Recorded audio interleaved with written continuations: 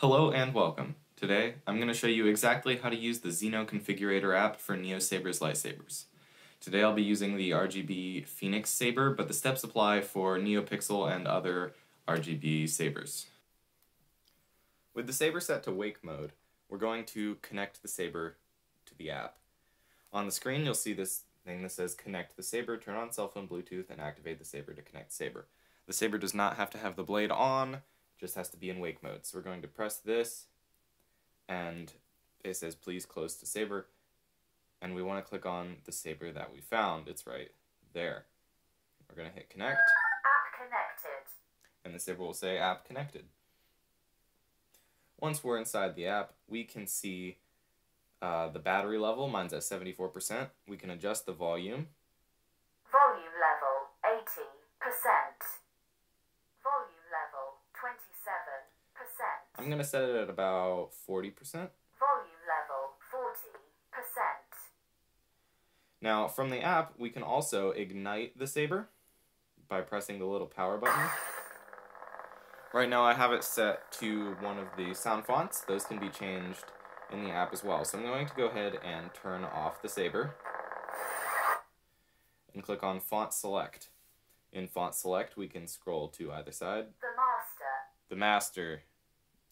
The Dark Lord Order. Dark Lord Order. As you can see, we've got several options to choose from. You can scroll through them. Unfortunately, they don't have names in the app. That would be a great feature, but it's not super necessary. Fallen Apprentice Magenta. So when we have an effect that we like, we can go back and turn it on again.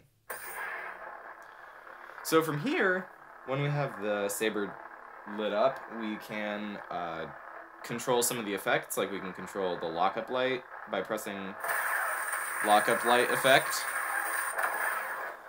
drag light effect, blaster light effect,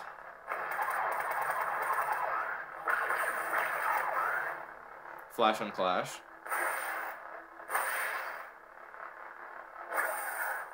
and force light effect.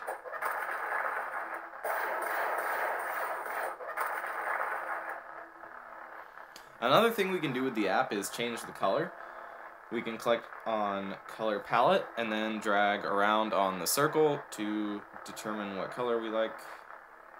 Use green, blue, find a nice magenta color to go with the sound font. I think that's okay. I'm going to turn the lightsaber off once more. Another option that you have is playing a music track, which seems to not be working at the moment. Some other things you can do with this are change the brightness. So in order to do that, we're going to need to turn it on. So we can turn down or up the brightness.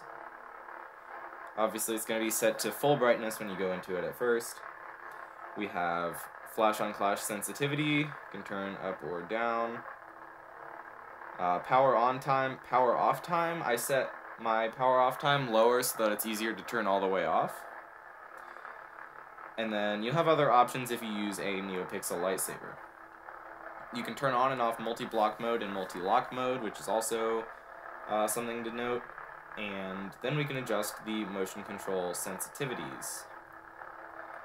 So for pull push on, that's basically a stabbing motion. You can turn that on and off and change the sensitivity. By default, pull push on and pull push off are turned on. I turn off pull push off because I'm not sure why I would need to stab to turn it off. Another option you have is the twist on and off. You can turn on and off these things and adjust the sensitivity. I like to leave both of these on. Here are some of the features that they don't have yet that they may be adding in the future. It's not likely, but it's possible.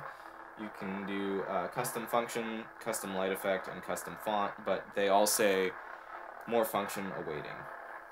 In this menu, we can look at the saber, we can upload configurations, read configurations, update the software, factory reset, rename, adjust the firmware, or transfer to different types. I'm going to rename this one to Phoenix RGB Saber. Phoenix is intentionally spelled wrong.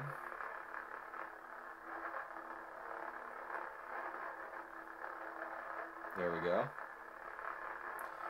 And you can hit the disconnect button if you'd like to unconnect the lightsaber. I hope you enjoyed this in-depth look at the Xeno Configurator app. For more lightsaber videos, filmmaking videos, visual effects tutorials, and crafting videos, please subscribe and check out my channel. Thanks for watching, and I'll see you in the next one.